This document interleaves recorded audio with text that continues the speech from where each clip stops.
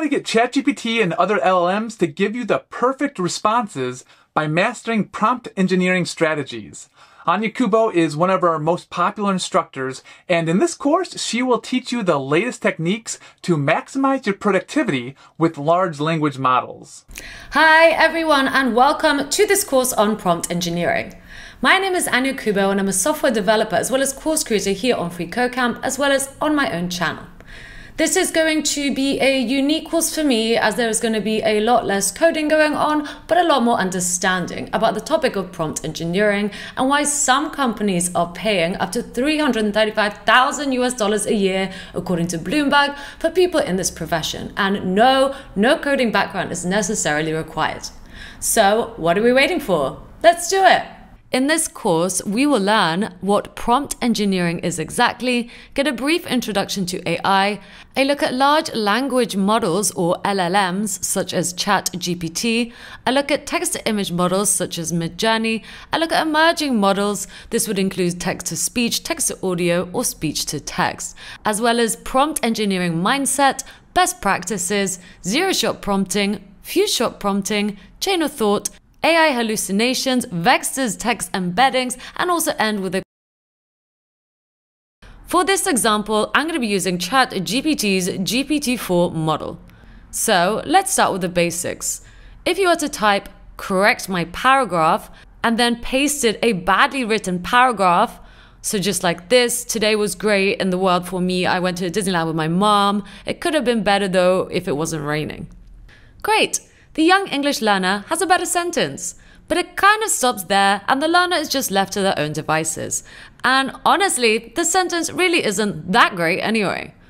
What if the learner could get the best sentences possible from a teacher who understands their interests to keep them engaged? With the correct prompts, we can actually create that with AI. So let's give it a go and let's write a prompt to do this. So here's the prompt I'm going to give it. I'm going to write, I want you to act as a spoken English teacher. I will speak to you in English and you will reply to me in English to practice my spoken English. I want you to keep my reply neat, limiting the reply to 100 words. I also want you to strictly correct my grammar mistakes and typos. And I want you to ask me a question in your reply. Now, let's start practicing. You could ask me a question first. Remember, I want you to strictly correct my grammar mistakes and typos.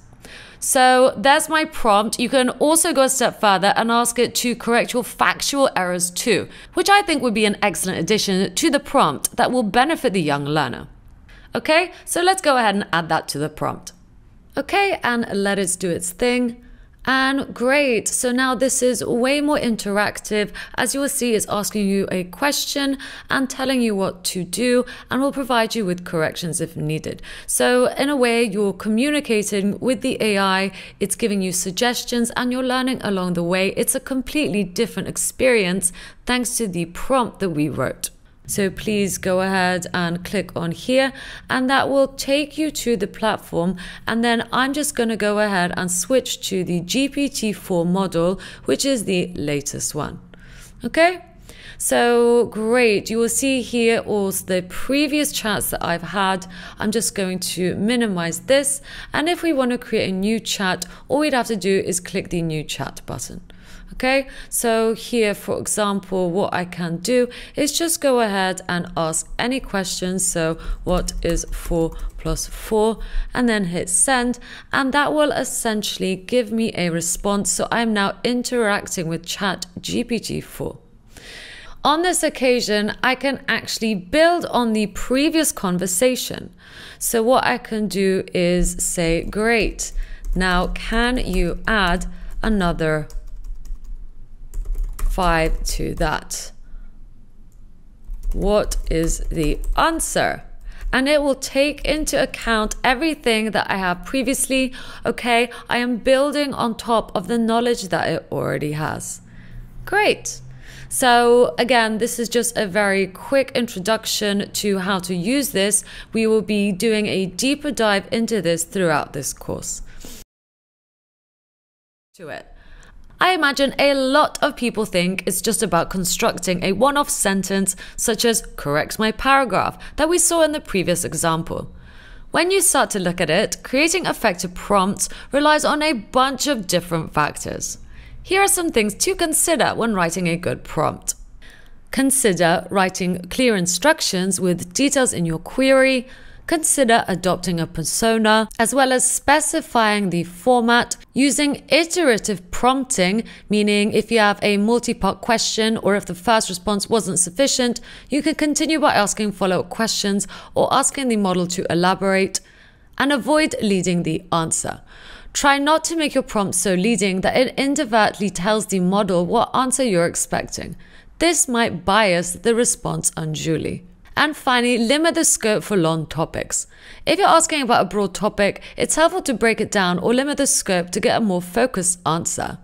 Let's look at some of these now. In order to write clearer instructions, we can adopt writing more details in our queries. And to get the best results, don't assume the AI knows what you are talking about. Writing something like, "When is the election?" implies that you are expecting the AI to know what election you are talking about and what country you mean. This may result in you asking a few follow-up questions to finally get the result you want, resulting in time loss and, frankly, perhaps some frustration. Consider taking the time to write a prompt with clear instructions. So, for example, instead of writing, "When is the election?" you could write, "When is the next presidential election for Poland?"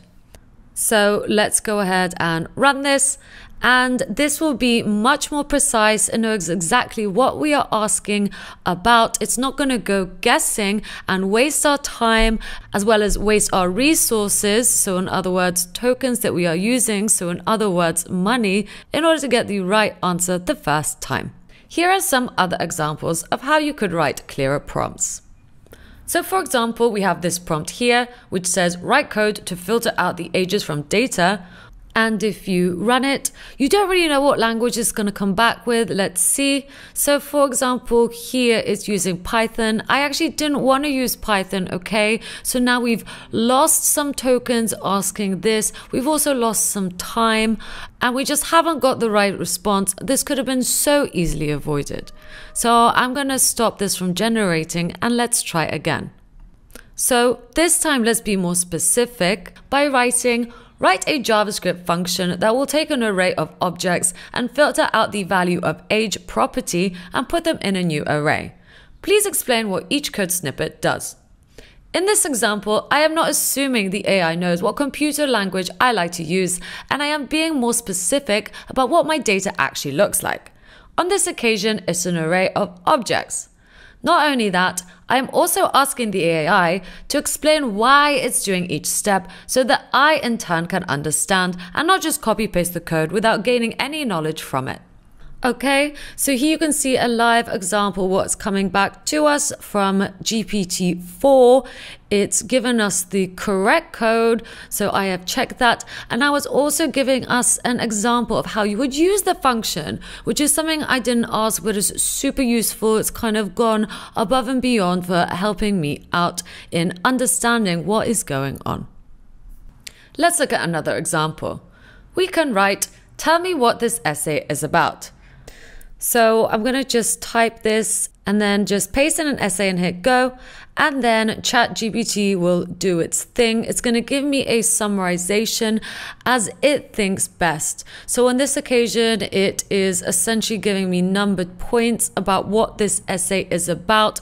They're really long. I really didn't want to read this much. It's pretty much looking to be the same as the original essay. So this is not something I wanted. I should have been way more specific in telling it what I need.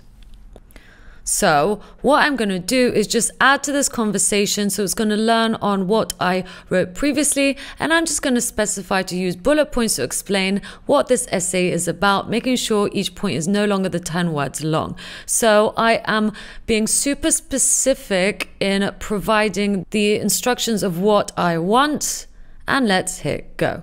So now this is a lot shorter, okay? As you can see, each point is no longer than 10 words long. And then I'm going to get a summary that is a bit longer and will give me a summary of the essay that I pasted in above.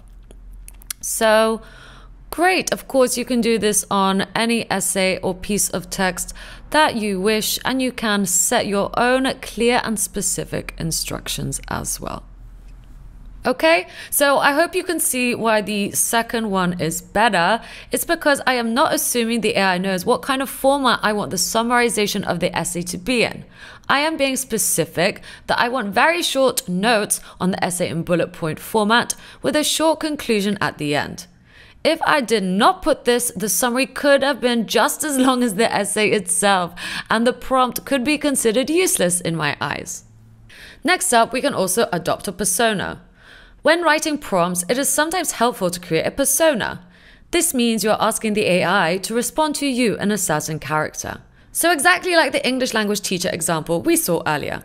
Using a persona in prompt engineering can help ensure that the language model's output is relevant, useful, and consistent with the needs and preferences of the target audience, making it a powerful tool for developing effective language models that meet the needs of users. Let's look at some examples of adopting a persona. So, for example, you can have this prompt right here. Write a poem for a sister's high school graduation that will be read out to a family and close friends.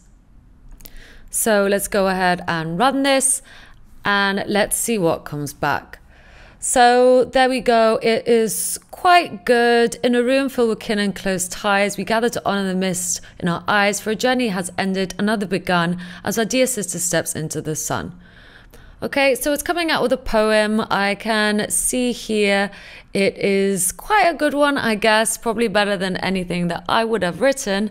And it is maybe a little bit generic. Maybe that's what you wanted. I think we can do better than this. So let's try this.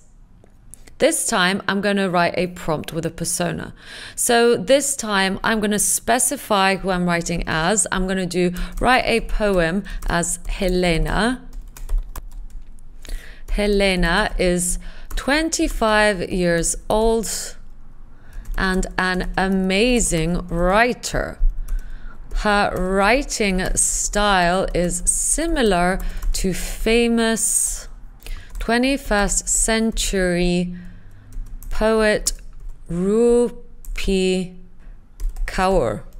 Writing as Helena, write a poem for her 18-year-old sister to celebrate her sister's high school graduation. This will be read out to friends and family at the gathering. Okay, so let's check it out now. We're writing as Helena. She's 25. She's an amazing writer. And we've also assigned a writing style. So let's check it out. Now, ChatGPT should be using anything it knows about Rupi Kaur, hopefully from the internet, in order to apply that style to this poem. Okay, and as you can see, this is maybe a little bit more affectionate. We've said sister. It's obviously a younger sister, so the words little sister are being used. And in general, I think this is a much higher quality poem. And if Helena truly does have the style of Rupi Kaur in writing, it will be almost indistinguishable who wrote this poem, ChatGPT or Helena. So here we go, here's the full thing. It starts off, in the garden of our youth, I watched you bloom, from bud to blossom, from child to woman. 18 summers passed, again, utilizing the fact that we fed it, she was 18, and every winter's chill only made you stronger, a force of nature still. So yes, in my eyes, this poem is a lot more better. It's much more refined. It's much more personal, thanks to the prompts that we wrote. We've already had a brief look at specifying format when we limited the word count of our bullet points in a previous example. So that was a great example. Limiting words is one that I use often. However, we can do a bunch of other things including specifying if something is a summary, a list, or a detailed explanation. Heck, you can even create checklists. So I'm going to go ahead and show you how to do this. Here is an example prompt, and I'm just going to run it. And there we go. We have created a checklist. So many things you can do in ChatGPT. Just make sure to specify the type of format you want, and it should be able to do it. Okay, great. Now that we looked at some best practices, let's move on to some more advanced topics in the prompt engineering. In this section, I'm going to talk about two types of prompting we can do: zero-shot prompting and few-shot prompting. Zero-shot prompting leverages a pre-trained model's understanding of words and concept relationships without further training. And few-shot prompting enhances the model with training examples via the prompt, avoiding retraining. So essentially, in the context of the GPT-4 model, we don't really need to do much. We are already using all of the data that it has in order to ask, when is Christmas in America? So let's go ahead and do some zero-shot prompting. When is Christmas in America? And hit go. Okay, so it clearly already has the data for this. We don't need to add any examples or anything like that. So, as you can see, zero-shot prompting refers to a way of querying models like GPT without any explicit training examples for the task at hand. In the context of machine learning, and not just GPT, zero-shot typically means that a model performs a task without having seen any examples of that task during its training. Okay? Great. So now let's look at few-shot prompting. So once again, with zero-shot prompting, we gave our language model a prompt and got a response. But sometimes that's just not enough, and we need a bit more training. So let's use few-shot prompting and level up our language model by showing a few examples of the task we want it to perform. So instead of 0 examples, we give it a tiny bit of data. So let's think, what would GPT-4 not know? I guess it would not know my favorite types of food. So for example, let's check, what is Anya's favorite type of food? Plural. Okay? And I mean, it can guess, but no, it's just telling me that it doesn't know. So that is absolutely fine. Let's stop generating. So now let's feed it in some example data. I'm going to feed it in a tiny bit of data. Anya's favorite type of foods include, sorry about my English, let's go with burgers, fries, I love fries, pizza, and hit enter. Okay, so we are essentially giving ChatGPT some information. So now if I type, what restaurant should I take Anya to in Dubai this weekend, and hit here, it should hopefully understand that my favorite types of foods are burgers, fries, and pizza. And given that, find me some restaurants in Dubai that I would like to go to. So here are some. This has been updated as of September 2021, but you know, these are pretty good ones. So I would totally go to these. This is a great example of few-shot prompting in which it wouldn't have been able to answer this question if I hadn't had given it some example data or just trained the model a little bit more in order to get the response that I want. Great.